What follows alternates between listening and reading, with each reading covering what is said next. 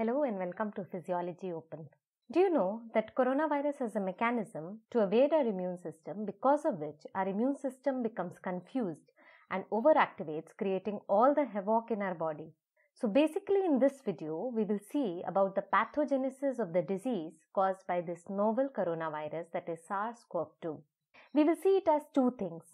One, what the virus is doing to our body, and second, what our immune system is trying to do against the virus, and in turn starts acting against our body. Most common way for the coronavirus to enter our body is through respiratory tract, that is via mouth or nose. Our body is equipped with mechanisms to remove any foreign particle like these microorganisms from our body. That is the reason that not all of us get infected with the virus despite being exposed to an infected person.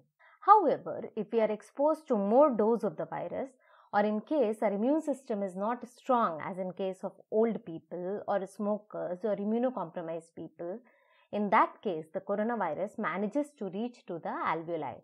Now, the further outcome, that whether the body wins or the virus wins, depends on a tug of war between host cells and the virus.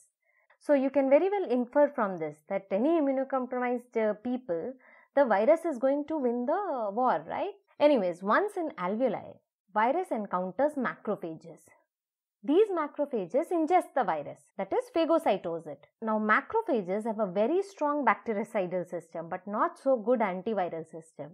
However, they can tell other immune cells about the invasion. So basically they call for help. So what they do is that they present a part of this virus to outside on their membrane, telling everybody that this is the foreign particle which has invaded us. They actually tell this to helper T cells. This is known as antigen presentation. Also, they release certain chemicals known as interleukin 1 and TNF alpha. These chemicals, interleukin 1 and TNF alpha, increase the permeability of blood vessels, causing fluid to leak out of the vessels. Along with the fluid, the neutrophils, the T cells start migrating to outside the blood vessel to help the macrophages.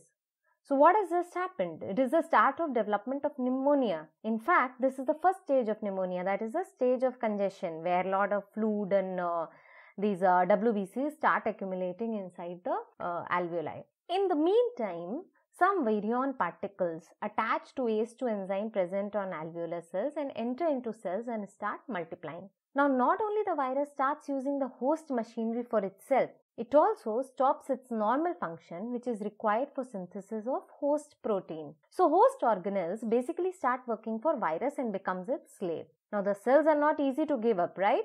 Whenever the cells are infected with virion, the immune system starts various mechanisms. One, the helper T cells, to which macrophages have presented the viral antigen, start producing something known as interferons.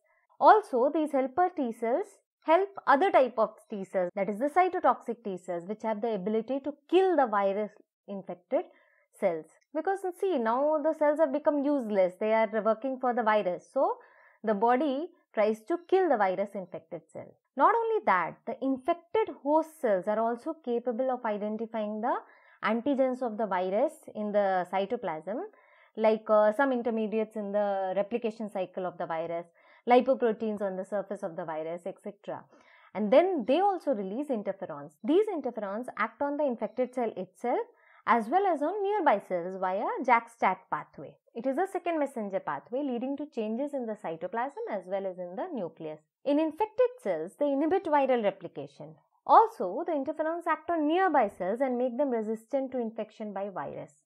So, it kinds of create a protective ring around the infected cells. So, basically we have talked about two things. One, the cytotoxic T cells and the interferons. Now, although these antiviral cytotoxic T cells are crucial for killing the cells infected with the viruses, but initial interferon response is very essential, since if it's successful, it decreases the number of viruses produced inside the cells and hence decreases the viral load which the T cells have to handle. Now listen carefully. The replication of the coronavirus occurs inside something known as double membrane vesicles inside the cytoplasm. So these infected cells are not able to identify that they are infected with the virus, since the viral nucleic acid and lipoproteins are hidden inside the vesicle, right?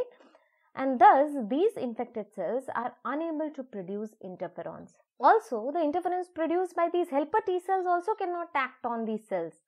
Why? Because this virus does something more. It blocks this JAK-STAT pathway via which the interferons are acting. So, what is the end result? The virus keeps on multiplying and hence increases the virus load tremendously. So, as virus multiplies inside the cells, more and more viruses are released which infect the nearby cells.